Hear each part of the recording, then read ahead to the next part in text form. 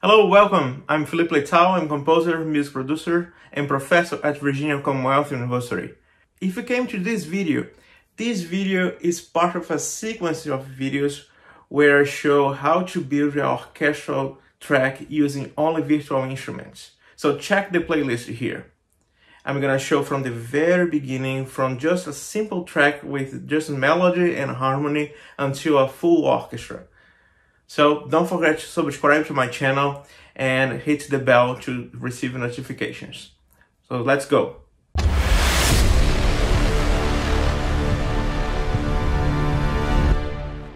So now we're gonna copy just one more time that to here. Why? We're gonna make that even more full. So now with brasses, I'm gonna bring the melody to trumpet.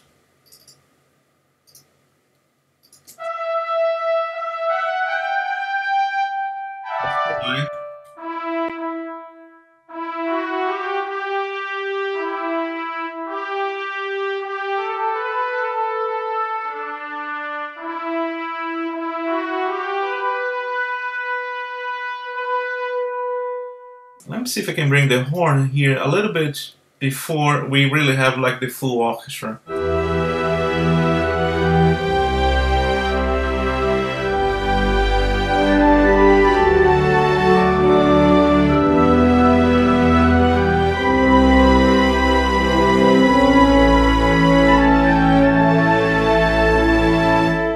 So I was just improvising. I was trying to create some counter melody based on the harmony.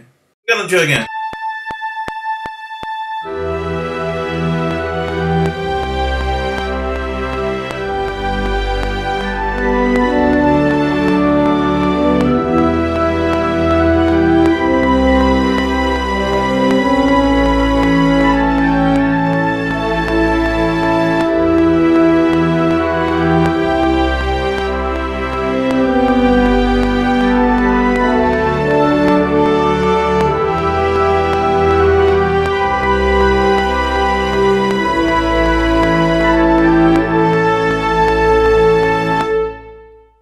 I think that's okay for now.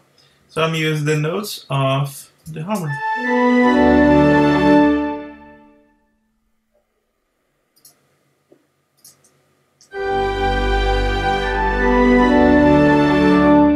We're gonna stop like this later.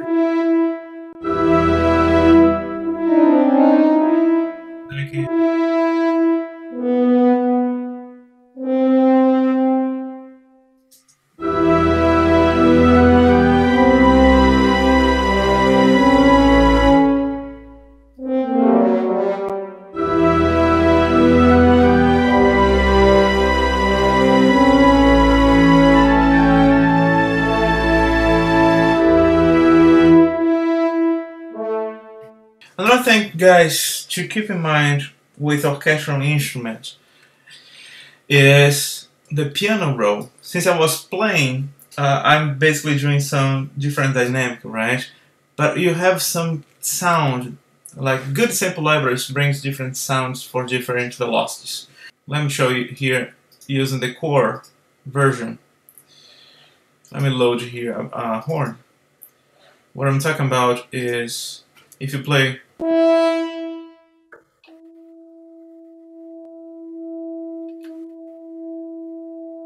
you see the timbre, and then if you really raise the modulation or the module wheel, that's gonna sound much more brassy. So we can really do a dynamic kind of like veloce crescendo.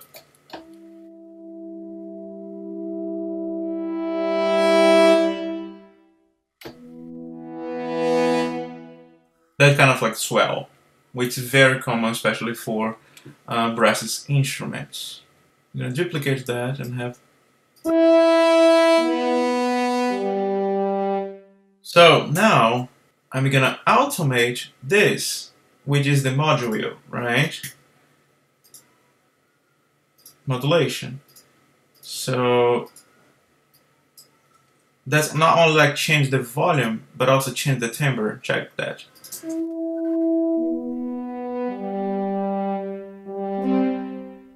It's not only about the volume.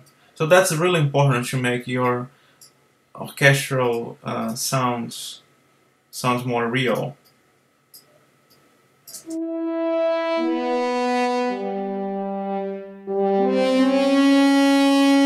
And especially long notes, I mean, any orchestral instrument, what makes that sound real is you automate that long notes for brasses, woodwinds, and strings. So, I mean, it's not common to have a player playing violin like da, a long note with the same dynamic. Usually we have that kind of arc. We have a crescendo, decrescendo, that kind of arc. I'm gonna create a decrescendo here.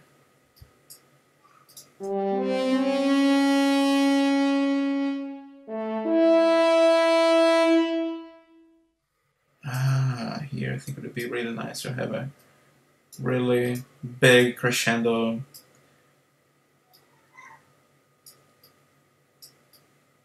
And that's not a volume automation, that's different. Kind of like creates a swell, right, to change the timbre. If I do volume automation, that can also help. And then another good tip here, I'm placing all that instruments around something below 0 dB. So I have room to increase the volume if I need, right?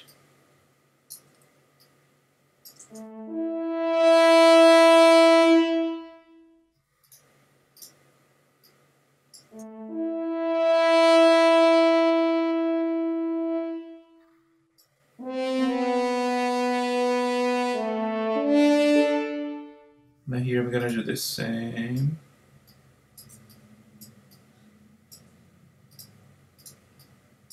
Crescendo, decrescendos.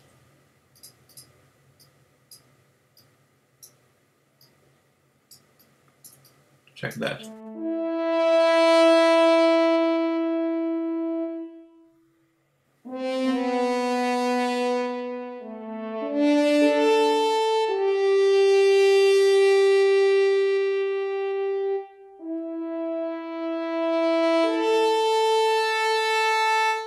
So that's about expression. So you need to automate the expression to make that sound more real. So let's check that in context now.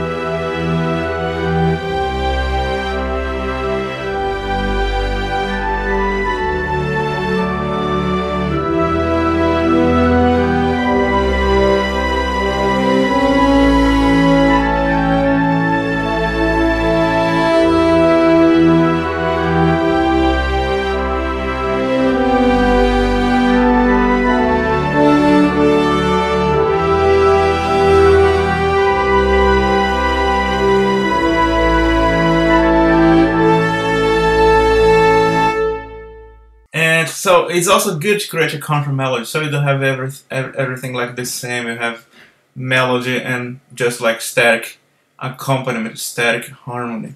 So if you have a counter melody, and then you saw how I did that, basically just based on the chord notes, right? Well, next step, how I can make that really fuller. I think what could be good to use is also a different texture. So all the instruments are just playing legato, legato, legato throughout. How about if we have some instruments playing staccato? I think that's gonna sound better, and that's gonna cut through all that ensemble, right? So let's see that tenor trombone playing. And we're gonna switch that to staccatissimo.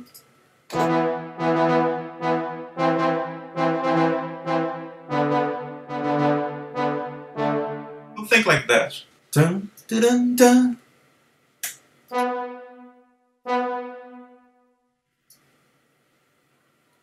Dun, dun, dun.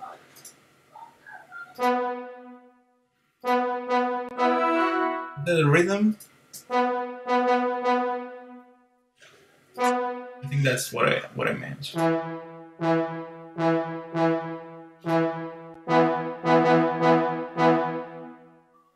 that's E minor. And also another thing to keep in mind, no semi-veloce throughout, because nobody plays like that. So since I wrote that, you need to go back and then change it. So E minor,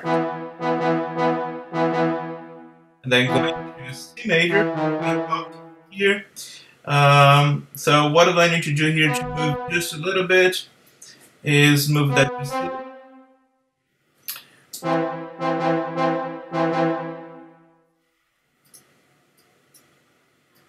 Maybe create some variation. Let's see.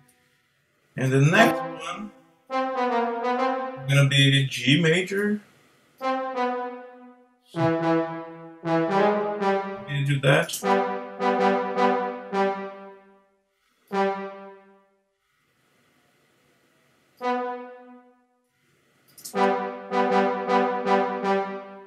Dum, dum, bum, and have a swell. How about that? Look up that, and then now I'm going to major.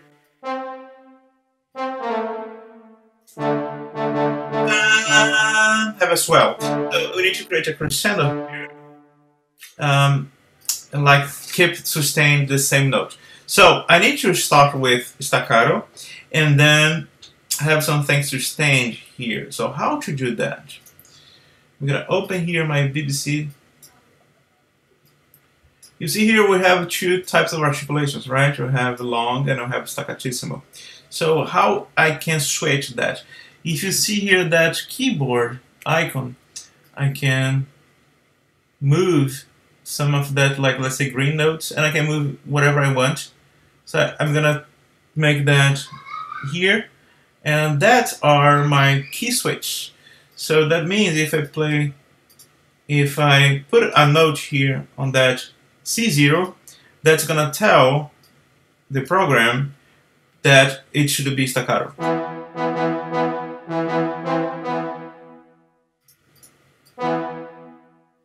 And then here staccato, and then that should be long.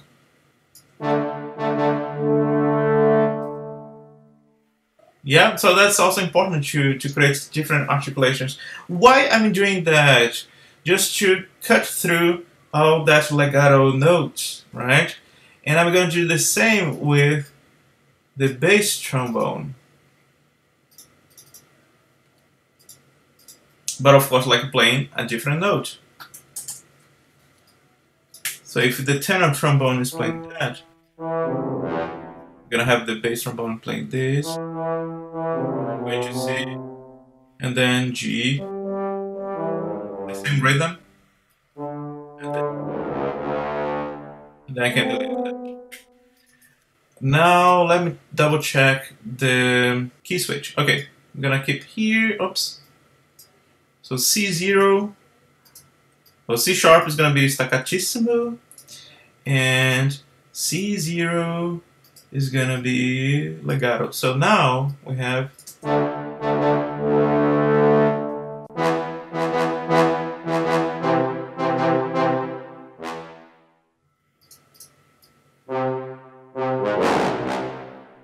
how about that?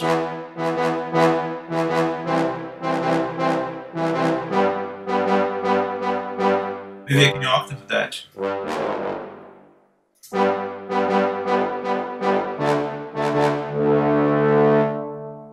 And then if I solo the brass instruments,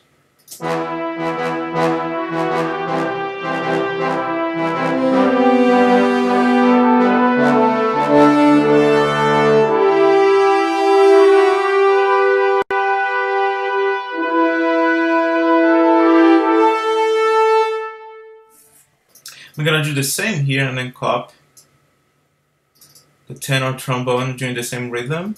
And then here it should go to E major, right?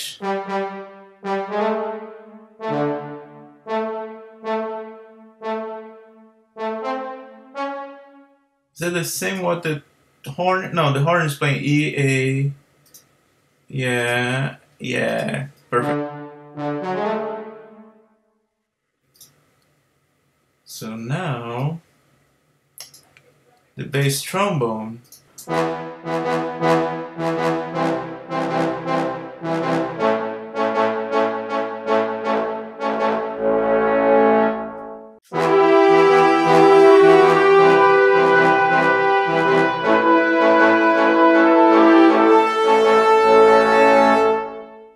check that in the context and then see if that idea of have a different rhythm works nice. To bring more movement inside the orchestra, actually. Not only have counterpoint, counter melody with the horn, but I have other instruments play a different rhythm, so that brings kind of like more movement inside the orchestra. So I'm gonna play from here.